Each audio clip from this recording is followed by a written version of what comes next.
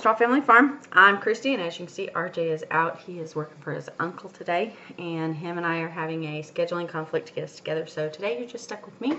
I tried to get him to do it, and he has had so much going on, just the same as I have, that he hasn't had time. I have about 4 hours, so I'm going to use that to hopefully do a very short podcast and fill you in on everything that's been going on around here.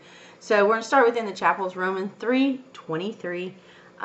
For all have sinned and fall short of the glory of God. Of course, we're kind of falling short of a lot of things, but we're getting some things done, which is a good thing. So right on in the barn stalls, we don't have any more lambs right now. If you remember, Carrie was the result of an Melody was a result of an escape. I do think that Carrie is bred. I just don't think that she's ready to go yet. But I'm predicting her to be the next one. Or Biscotti, I think, is also showing she's really big. So I'm thinking she's going to have maybe triplets or something. I don't know. She's huge, but she always gets huge. She normally throws twins. But Carrie, we'll see. There should be a month, but there might just be 3 weeks in between when we want to start breeding season. So breeding season should be coming up. It's just, it should be more towards the middle of March than it was the end of February. So, yeah. And we're, what, March 2nd or 3rd now? 3rd, I think. So, yeah. We're getting there. We've got probably another week or two before we really should have lambs hitting the ground. Let's see. Star went to another open. She did awesome. She held her own. She's still green, and I think with her being as awesome as she is right now, not knowing what she's doing, when she puts it together and gets it all figured out and gets some practice in her, she's gonna be amazing. Super amazing, guys. So RJ has been taking her to opens. He did really well. He ran a 7.7 second run on Coop the other night for a calf roping. That is NFR quality run.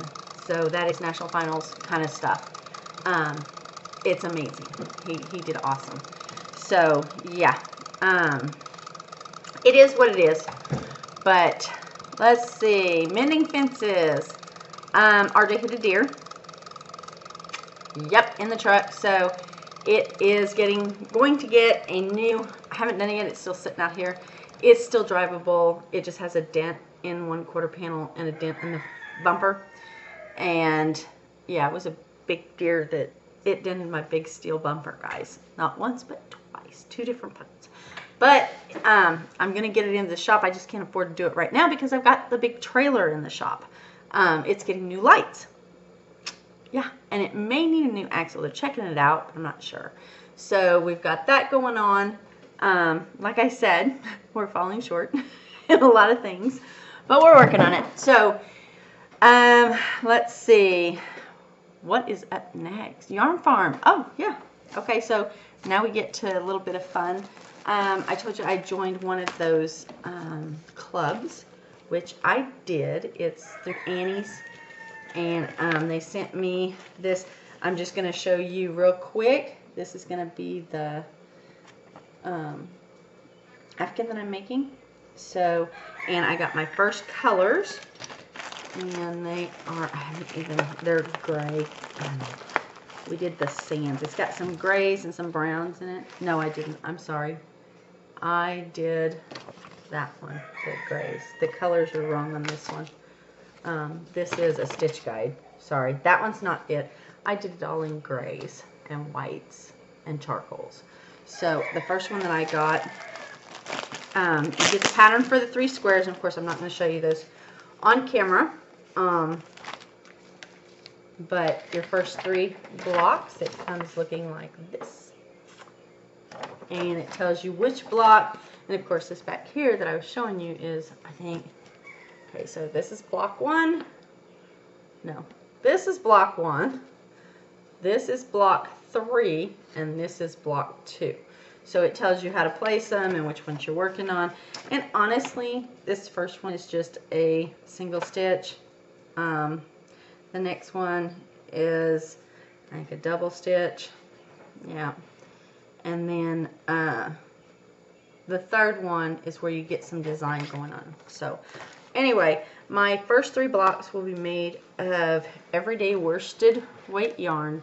There's 203 yards. It says like new, wash after wash, anti-piling, pilling, fuzzing. And it doesn't really say, it just says Premier. So I'm pretty sure it's theirs. And I will tell you, it looks more gray. I'm looking for a white sheet paper. Okay, so you can't have the notes on the back of that. But this is white, and you can see that it's kind of gray. This camera, and of course our lighting in the house here, doesn't do it justice. So, yeah, I'm going to be working on those over the next couple of weeks. And I'm going to... I'm supposed to have enough yardage to do 3 blocks, but I'm going to go into my stash and I'm going to find some other colors, and I'm going to try and do 2 of these at the same time. So I'm going to do 2 of each block, but I'm going to go into my stash and get ones. The kit, of course, comes with the grays and all that stuff, and I really do love it. It just looks like a classic traditional, I don't know, looks wintry, warm me up. So anyway, I'm going to do that. RJ had the bus tours out here, or the president and the tour. What was her official title? I'm trying to think. I don't know. So anyway,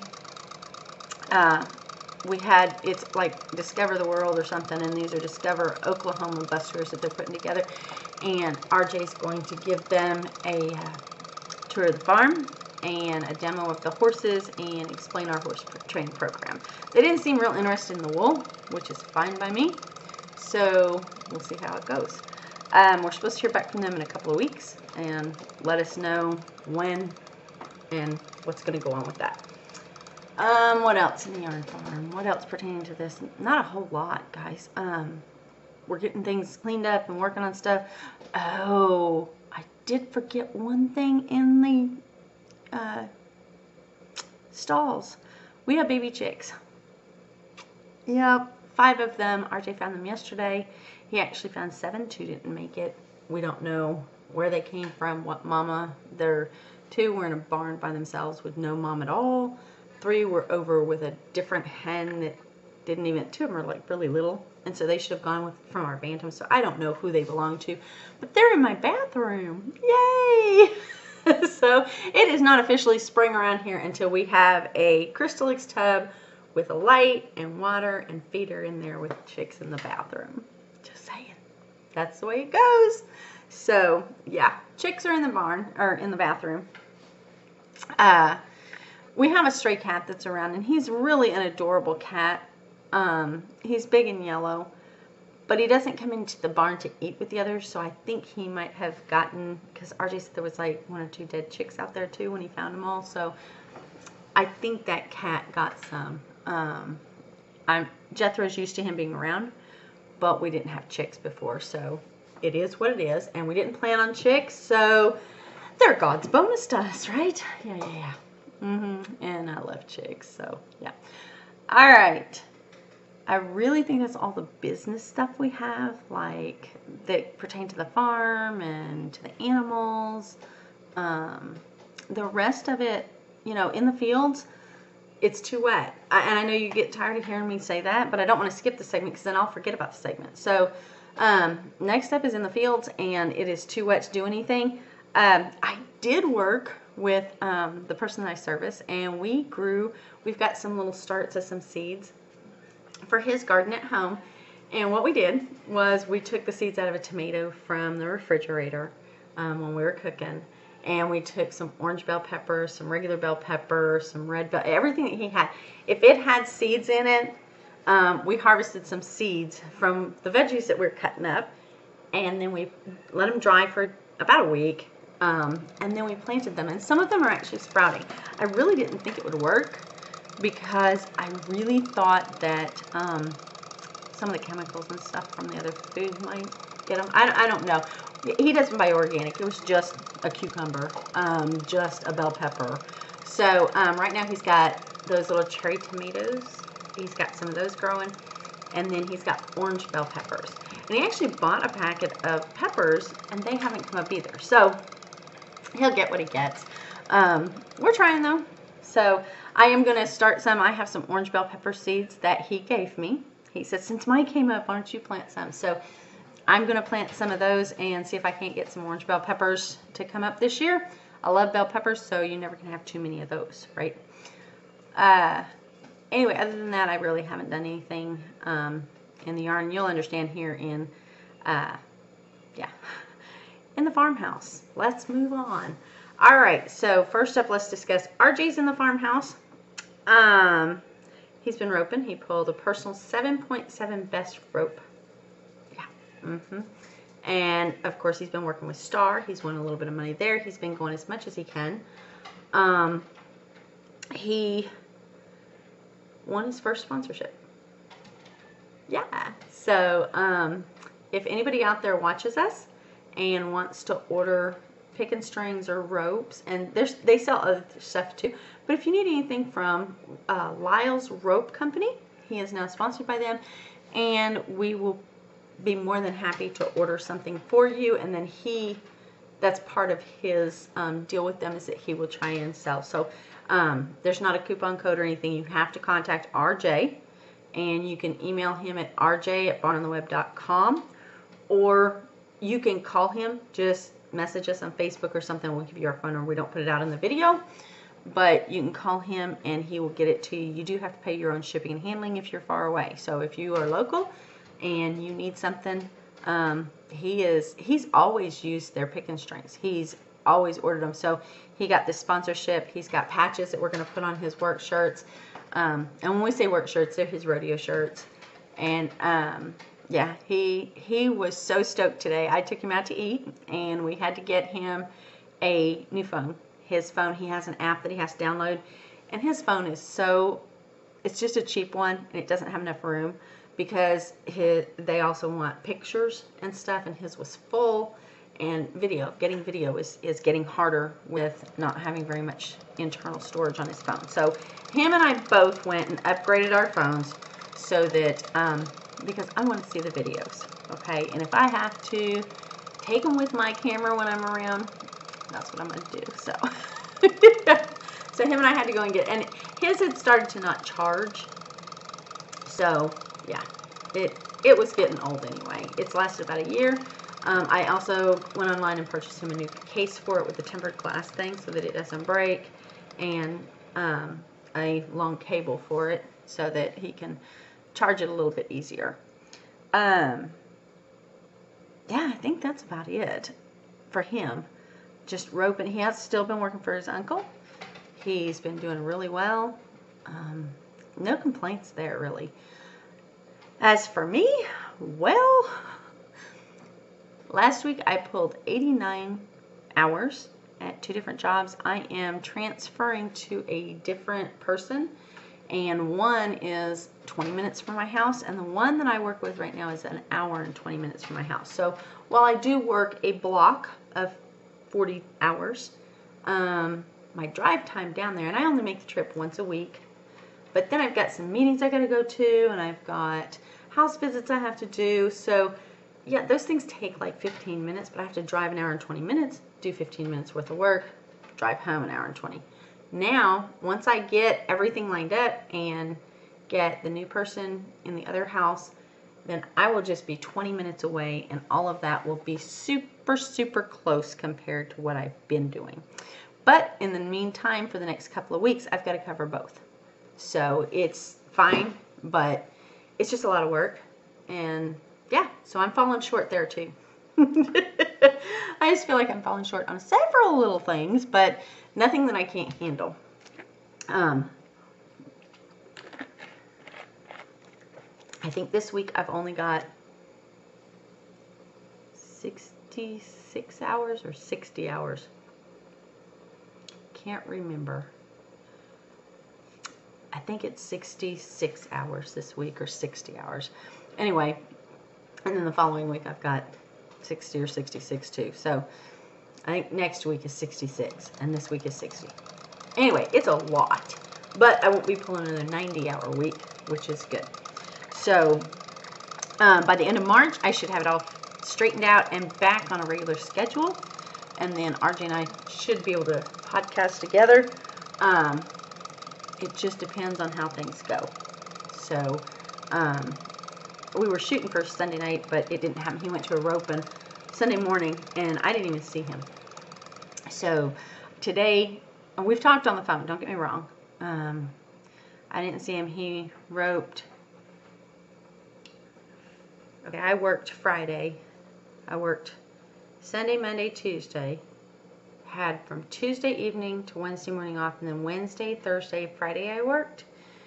And then he roped Friday, Saturday, Sunday.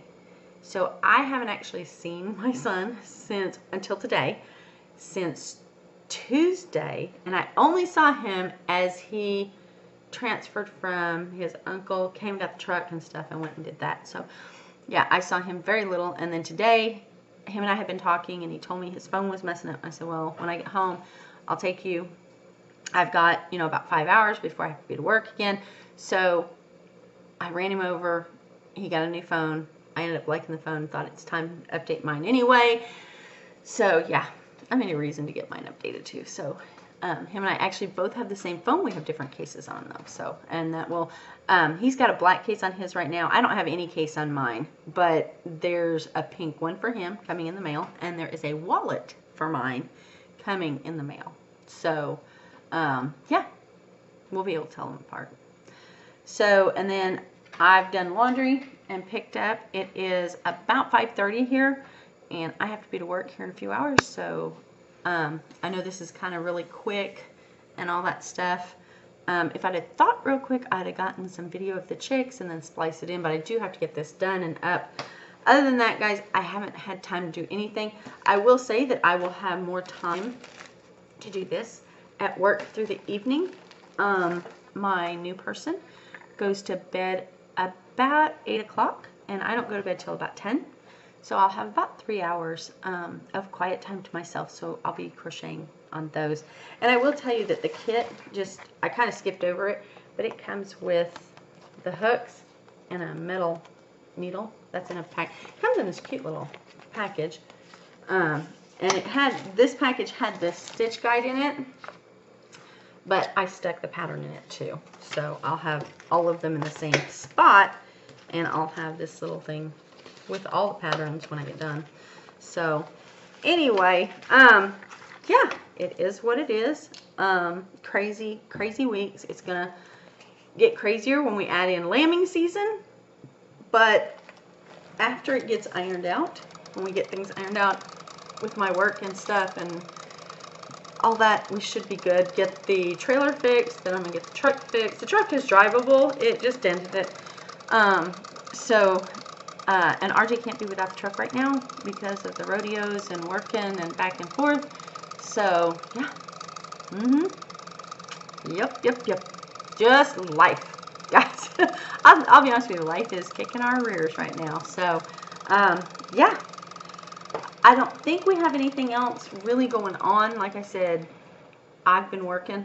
He's been doing the maintenance around here, working for his uncle, roping, and going to rodeos or jackpots most of the nights. So, oh, we do have a new intern that is interested. I've talked to her mom, and I'm going to get them an application, so you might see some new faces around the farm this summer. Of course, all the ones you guys knew before have moved on. Our last summer, Ashley actually got her job and stuff. So, yeah, I've been writing letters of recommendations, and we'll have an open spot, which I think we have filled. So it depends on whether I take on two. It was easy with Belle and Ashley to take on two because they were cousins, and I just tell them, not here. You know what I mean? They'd have a little tiff, and I'd say, you're not cousins here. There was one driver, they came at the same time kind of thing. So I don't know that I want to take on two this summer, just for the fact that I'm working too. So, Randall, I had to kennel him to do this because he was going crazy. So, anyway, all right, I'm off of here, you guys. I know it's short, sweet. Hope that it finds everybody safe. Don't forget to turn your clocks ahead. You know, spring forward, fall back. Yeah, we're springing forward this Saturday, guys. Yeah. And I don't think I'll be at work that night. I think once I get off Thursday at like 4 in the afternoon, 3 or 4 in the afternoon, I have all of Friday and all of Saturday off. It'll be my first block of time off, and then I go back to work Sunday. So, yeah, I'm looking forward to 2 days off. So, all right, I'm going to let you off of here. Congratulate RJ on his sponsorship, and if you guys need anything, make sure that you get a hold of him. I think our email address is in the comments below. If not, I might just type it in. So just get a hold of us any way you can, and RJ will call you back. He will freely give you his phone number for an order, but we just don't stick it out on the internet. You know, it's probably out there anyway, to be honest with you, but we try not to help that. All right, I will talk to you later. Have a good one, guys, and stay safe and enjoy the nice weather.